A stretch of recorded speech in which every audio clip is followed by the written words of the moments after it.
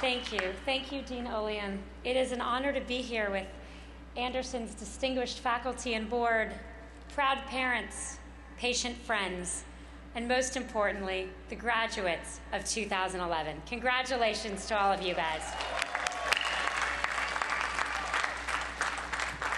I want to thank Andy Katzman for being here with me today. Andy is a 2005 graduate of the Anderson School who now works at Facebook, running our platform partnerships. And I also want to say just a special congratulations to the members of this class who used to work on my team at Google. Tyler Peterson, Stephanie Wong, Terry Hurlbut, Alex Rosen, Joseph Wong, Calvin Chen, and Stephanie Kong. Just a special congratulations from me to you. I'm proud of you guys. So when most of you began your studies here, the economy was in a free fall. So I should start by commending the full-time students for picking exactly the right 2 years not to be in the workforce. Nicely done. For all of you, I wish that you are entering a growing economy which will provide plenty of opportunities for anything you want to pursue. Each generation believes that the world is more complicated than the world was the generation before. And I think that's not just ego, I think it's true. When I think about the world when I graduated from business school 16 years ago, it was slower and much less connected. My business school section tried to have a class online, and we used the tools we had, our dial-up service and an AOL chat room. Yes, I am that old. And it didn't work. It didn't work because we all kept getting kicked off because the technology couldn't actually handle 90 people trying to communicate simultaneously, something that sounds funny today. But for one moment, we glanced the future, a future where you could connect with anyone in the world as an individual from your dorm room in your pajamas. Now, the pajama thing never really worked out for me, but it won't surprise you to know that I think the information technology revolution has changed the world. Information that was once only available in libraries and on microfiche, parents, explain later what microfiche is, please, to this class, is available to everyone at our fingertips. And not only are we connected to information, but because of social networking, we're connected to each other as individuals. Individuals have never been this empowered. In past generations, what we have was only possible for the rich and powerful. Today, all of us are not just receivers, but we are broadcasters of information. We have an unprecedented ability to take our individual voice and amplify it. Over the past 10 years, as we've learned to use these tools, our individual voices are growing louder and stronger. Sometimes they take the form of a YouTube video telling us to leave Britney Spears alone. But sometimes they're far more profound, and they're the voices of the people of Tunisia and Egypt rising up to reclaim their country.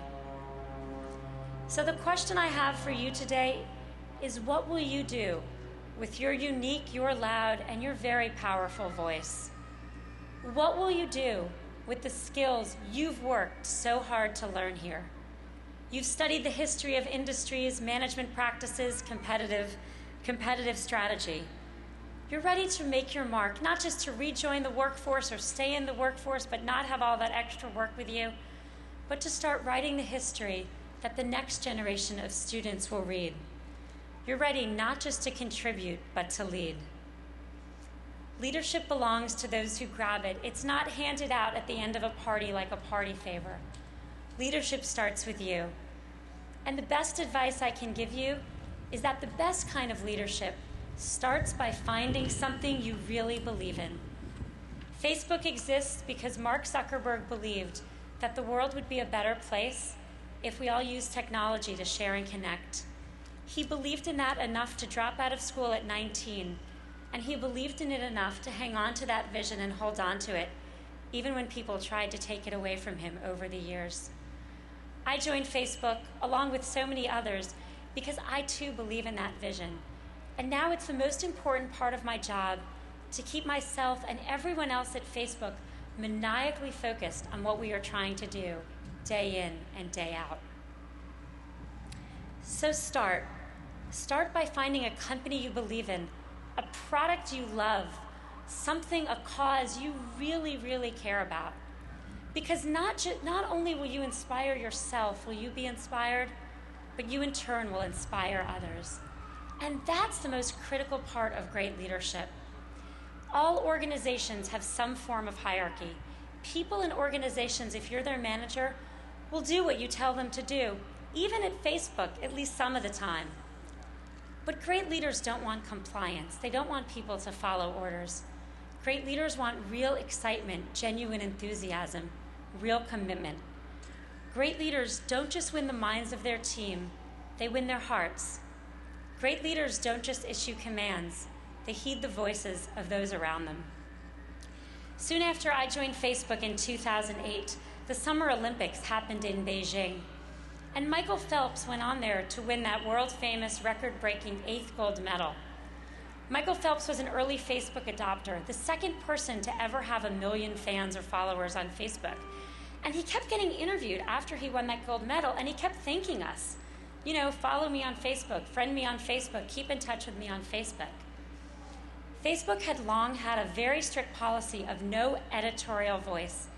And by that we meant that the page is yours, and we shouldn't put anything from us on that page. It was an infringement in your space. But I thought it was pretty cool that Michael Phelps kept thanking us. And so over a weekend, Mark and I decided that we would put a little sign on the top of the US-facing pages to US users, which said, Facebook congratulates Michael Phelps and the US Olympic team. Pretty uncontroversial stuff. Company went crazy. Absolutely crazy. Not just because we had used editorial voice, even though they didn't like that much. They went crazy because Mark and I made the decision over a weekend without talking to the teams that worked on the homepage. So what did we do? We could have marched around the halls and explained to everyone that, hey, you work for us. We made a decision. We're allowed to do that. You're supposed to listen. But that's not what we did at all. Welcome. A future business school graduate, no doubt.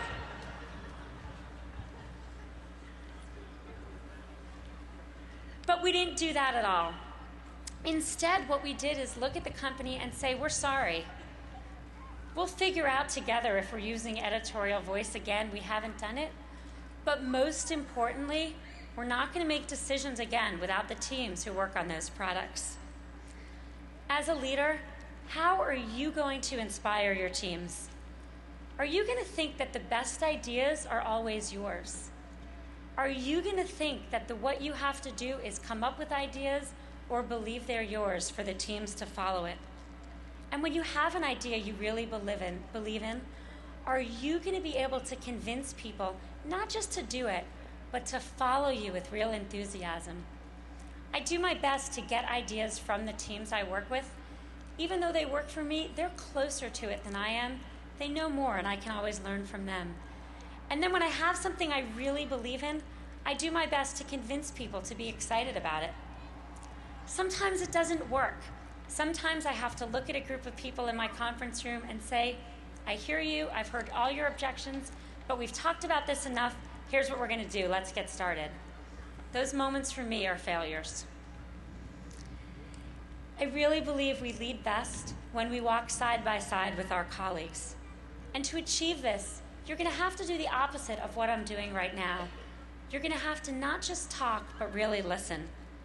And you have to go one step further, which is not just listen, but find a way to get people to actually tell you the truth. If you watch young children, you'll be surprised at how unbelievably honest they are, which makes us actually realize how unbelievably not honest we are as adults most of the time. My friend Betsy had a 5-year-old son, Sam, when she got pregnant with her second child. And her son was trying to figure out where the baby was in her body. And he would say, Mommy, where's the baby? And she said, well, the baby's in my tummy. Well, Mommy, are the baby's hands in your hands? No, whole baby's in my tummy. Mommy, are the baby's legs in your legs?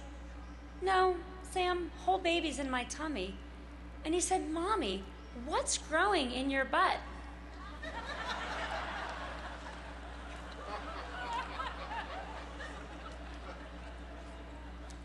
As adults, we're never this honest, and that's not always bad. I've borne 2 children. The last thing I needed was honesty about my changing physique.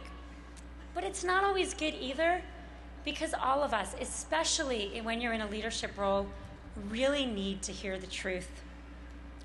The culture of Facebook reflects this commitment. We have no offices, no cubes, no partitions. Mark and I, along with all our leaders, sit out in open space along with everyone else. We have a company-wide Q&A every single Friday that we attend. We'll listen to anything or answer any question. And we encourage people not just to disagree with us, but to disagree with us openly on Facebook and in person. Setting yourself up to hear the truth is a real challenge, because no matter how many times you tell people who work for you and work with you, I really want you to tell me the truth. Tell me if I mess something up. It's really hard to get them to believe that that's what you want to hear. One trick I've figured out over the years is I try to speak really openly about my weaknesses or my flaws. That gives people permission to agree with me, which is a lot easier than pointing it out in the first place. In meetings, I sometimes speak too much. Probably, I often speak too much. And I talk about it really openly, because then my teams can give me that look or let me know when it's happening. But if I never said anything, how many people who work at Facebook would walk up to me today and say, "Hey, Cheryl, you talked too much in that meeting"? Probably absolutely no one. Remember that to get to the truth, honesty must actually be rewarded. Last summer, we had a bunch of interns at a barbecue at Mark's house, and one of them, in front of 70 other people, looked at Mark and said, "You know, you really should be a better public speaker. That would be better for the company." The next day, Mark and I tracked down that intern to make sure we hired him, because that's exactly the kind of person we want in our company. We like people who challenge us. We want different ways of thinking, unique perspectives. The key to success for any leader is not just to develop people like you. That's easy. You'll naturally gravitate towards them. But to go the extra mile and find people who are different. Those are the people you're going to learn from. And then once you've found these unique individuals, don't bring them into your company or organization and then make them all fit some outdated corporate mold. Because then, why bother finding unique individuals in the first place? Instead, encourage everyone to be authentic at work. I talk a lot about bringing your whole self to work, something I really believe in deeply. Motivation comes from working on things we care about, missions, passions, causes. But motivation also comes from working with people we care about. And the only way to really care about someone is to understand them. You have to know what they love and hate. You have to know not just what they think, but what they feel. I don't believe we have some professional self on Mondays through Fridays, and then we can put that self away and be some different self the rest of the week. That's probably never worked, but in today's era of social networking, Facebook, individual voice, it probably makes even less sense. I've cried at work. I've said publicly I've cried at work, which got reported as Sheryl Sandberg cried on Mark Zuckerberg's shoulder, which is not exactly how it happened. I speak about being a woman. I give public talks about the differences between men and women, something people are continually shocked at because the traditional way to be a woman, someone who's a little different in the workforce, is to never talk about it. I don't think that works. I talk about my hopes and fears. I admit if I'm having a good day or a bad day. I ask people about their hopes and fears and ask them if they're having a good or a bad day. I try to be myself with all of my honest strengths and my honest weaknesses, and I encourage others to do the same. It's all professional and it's all personal because each of us are exactly one human being, all wrapped up together, just like we are on Facebook. Today is a day of celebration, a day to celebrate all the hard work that got you to this place where you could sit at this beautiful school with these beautiful people and friends and family in that gown. Today is a day of thanks, a day to thank the people who nurtured you, who taught you, who held your hand, who dried your tears. Today is a day of reflection, a day to think about what kind of person you want to be and what kind of leader you want to be. As you and your classmates walk across the stage and spread out across the globe, I wish for you 4 things. 1, keep in touch via Facebook. Facebook usage is absolutely critical to your future success. The more you do it, the more successful you're going to be. It's very clear. 2, make the effort to speak as well as seek the real truth. 3, remain true to and open about your authentic self. And 4, find work that stirs your passion, a mission that matters to you and matters to others. It's the ultimate luxury to combine passion and contribution. It's also the only real path to happiness I've ever seen work. I join everyone here in offering my very heartfelt congratulations to this class. And if your authentic self wants to cheer for yourselves, do it. Congratulations.